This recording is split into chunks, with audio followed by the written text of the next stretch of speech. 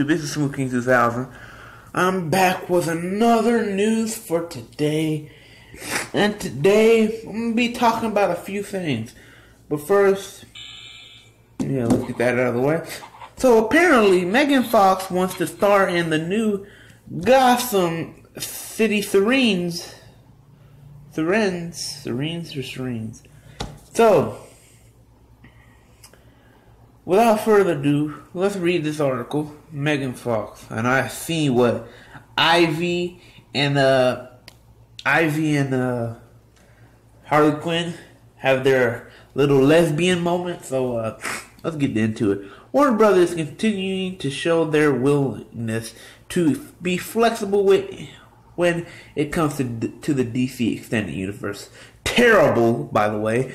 Not only are they willing to bump movies for the schedule or move them back, but they continue to add movies passed on potential public interest. One such movie, Gotham City Sirens, will serve as the Harley Quinn spin-off movie that has been talked about for several months, and it looks like Poison Ivy will be part of the female villain assemble. So, who is going to play her? It turns out maybe Megan Fox. Oh my goodness. Blending Cool has come across to circulate evidence that led some credibility to the idea that Megan Fox may be circling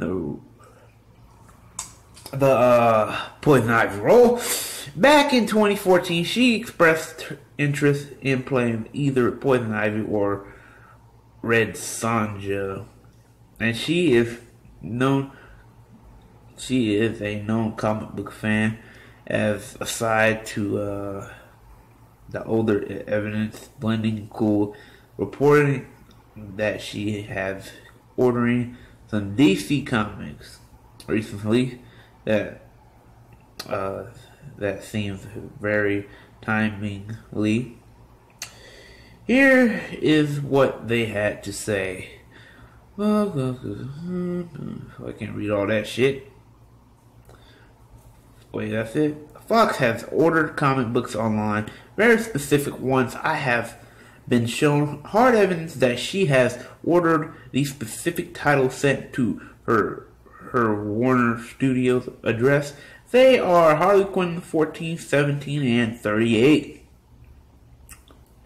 The two orders feature appearance of Harley Quinn and Poison Ivy together, later regarding her relationship with the Gotham City Police. The report makes it clear a speculative, given the fact that announcement of Gotham City Sirens movie was interest to Megan Fox. What I think about this, this has a little bit of something to it, because Megan Fox is hot, and she's very hot, as well as y'all know. She is very talented. First thing, I didn't like her in Transformers because it was just stupid. I mean, for the first and second one, she just played like the hot girl who this nerdy guy likes. It's basically like that in every movie, apparently. So yeah. Post your comments down below. Let me know y'all think. I only have like 3 minutes on this camera. So anyway, like, subscribe, share. I'm out. Smooth King out.